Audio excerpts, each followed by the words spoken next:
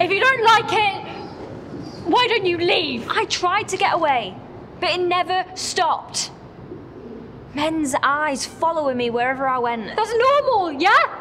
Every girl has that. You should try being a blonde. But it's not just the looks. It's the little comments, the morning sweetheart, all right, sexy. It got to the point that whenever a van beeped its horn at me, or a builder whistled, or the checkout guy told me I've got nice eyes, I wanted to scream at every single man who said any tiny little thing, only I couldn't. I couldn't because I'm weak. I couldn't because I knew from experience that if you piss men off and you're a girl, you're gonna get hurt. Okay. That doesn't explain... I found it in a second-hand shop.